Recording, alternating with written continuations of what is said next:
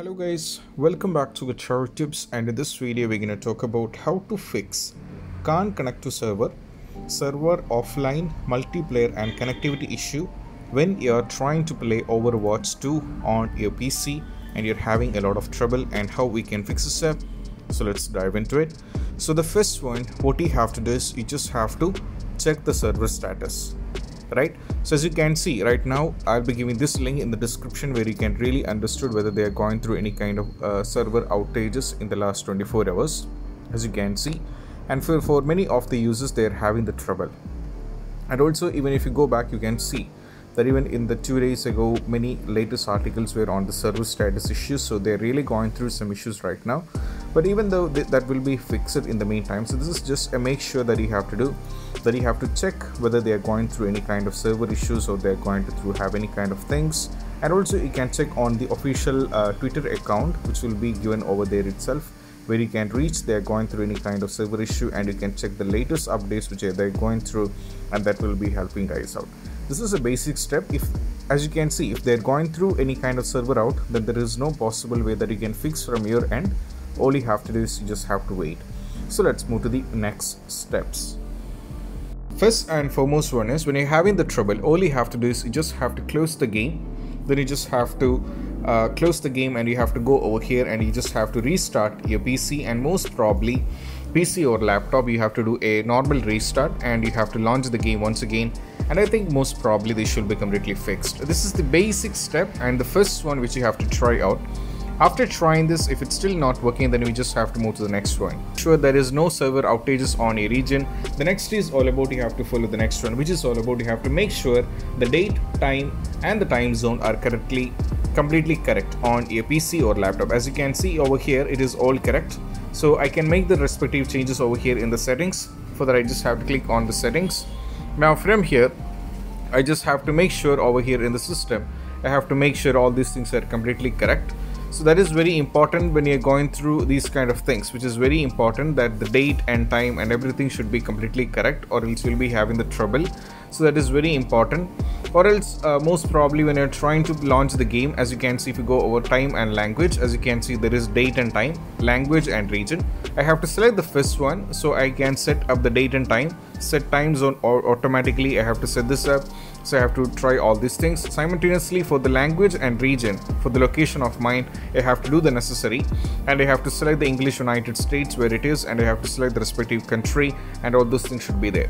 So this is what you have to make sure that it is all done over here, and most probably you have to go to the next one if it's not working.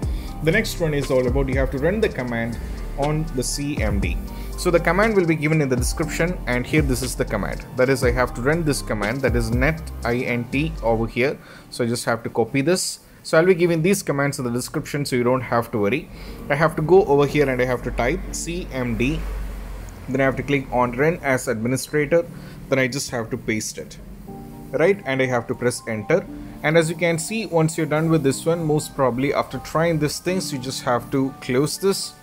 And what you have to do is you just have to wait. You have to completely finish this particular one, and once it is done, you just have to close this particular one. And what you have to do is you just have to close this, and you have to try to launch the game, and most probably this should be completely fixed.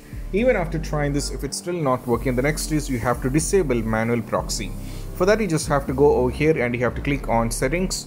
Now from here on the network and internet, you have to select this one, and as you can see, there is an option called proxy. You have to select this one. As you can see, the automatically detect settings as well as the use a proxy server. As you can see, the manual proxy server is turned off, so you have to disable. This is very important. If it is turned on, you have to disable this. Right, so after proxy server is disabled, you have to check with the launching the game. Sometimes it might work, and even if it's not working, then we just have to go to run the network troubleshooter. For that, what you have to do is you just have to go over here in the search, and you have to go to the settings. Now from here, you just have to click on over here in the network, over here in the system. You just have to scroll down and navigate to troubleshoot, and you just have to click on other troubleshooters, and you just have to wait. And what you have to do is just have to scroll down, and as you can see, there is a network adapter. You just have to click on the run so that it will be running by default. And if you're having any kind of issue of anything is missing out in between, most probably they'll be able to fix the issue, and that will be fixing the issue up. This is also very important. Sometimes by just doing the run networking troubleshooters, the issue has to be fixed, and this is what you have to do, and this is very important. You just have to close this. Moving to the next one is all about you have to run few more commands in the CMD. For that, I'll be giving in the description, and these are the commands. Okay, these are the commands which you have to try out. That is one by one you have to run these commands. So I'll be copying these one. So I'll be going over here in the command, and I'll be clicking on run as administrator, and I'll be pasting it. So I have to press enter. Simultaneously, I have to go to the next one, which is all about IP config release. So I have to copy this, I have to paste it over here, and I have to press enter. Simultaneously, I have to go over here on the IP config renew. So I have to copy this, and I'll be pasting it over here. Now I have to press enter. Simultaneously for net winsec reset, so I'll be pasting it. So I'll be doing it one by one. So I'll go for the next one. So I'll paste it. I'll paste it. I'll go for the next one. I'll paste it like this. Okay, so all you have to do is just copy it and paste it, and most probably the magic will be happening in between. So you have to press it. And the last and the least one, that is interface TCP reset. So I have to just press it, and I have to press it enter. So it is done. So this is what you have to do, and you just have to close this, and you have to close, and you have to do a restart.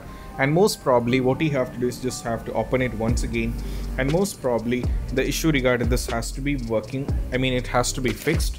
If it's not working, the next is all about you have to do a complete network reset. For that, you just have to go over here in the settings itself, and you just have to navigate to network and internet. And as you can see, you can do a complete thing over here. So what that, you just have to click on the Wi-Fi, and you can do a complete from here itself you can completely reset the network settings. But it is very important that you have to keep in mind, if you are doing a complete network reset, as you can see there is an option called return network settings that will be completely you have to connect it back all again to the Wi-Fi, so that you should be knowing the Wi-Fi password, or else you will be in the trouble. That is very important. So you just have to close this. Moving to the next one is all about you have to switch to a different network. For example, as you can see, I'm connected over here in the Wi-Fi, which is called Wi-Fi office. So if I have to change with multiple Wi-Fi connections, and I have to see whether I am able to play the game. So if it's not the same, I have to try with the next one, and keep on trying it. Most probably after changing the network, it has to be fixed. And even after trying this, if it's still not working, the last and the least one, that is all about you have to use the Ethernet connection, which is very important. You have to try with the Ethernet connection, and sometimes in some cases this might work, and I'm not saying this is gonna work, but for some users this has worked.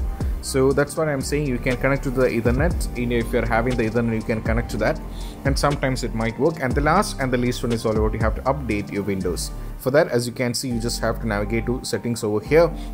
Now click on Windows Update, and you just have to wait and go for Windows Update. And most probably, as you can see, the cumulative update for Windows 11 x64 based system KB5017383 is available. So you just have to download and install it, and most probably the issue regarding this will be completely fixed. So these are the basics trouble out which you have to try out when you're having the error. You can't connect to EA server offline multiplayer and connectivity issue on your PC and or your laptop, and how you can fix this up. And I hope this video is helpful, and if you find this video helpful, don't forget to subscribe and click on the bell icon for more notifications. See you soon in the next video. Peace out. Bye bye.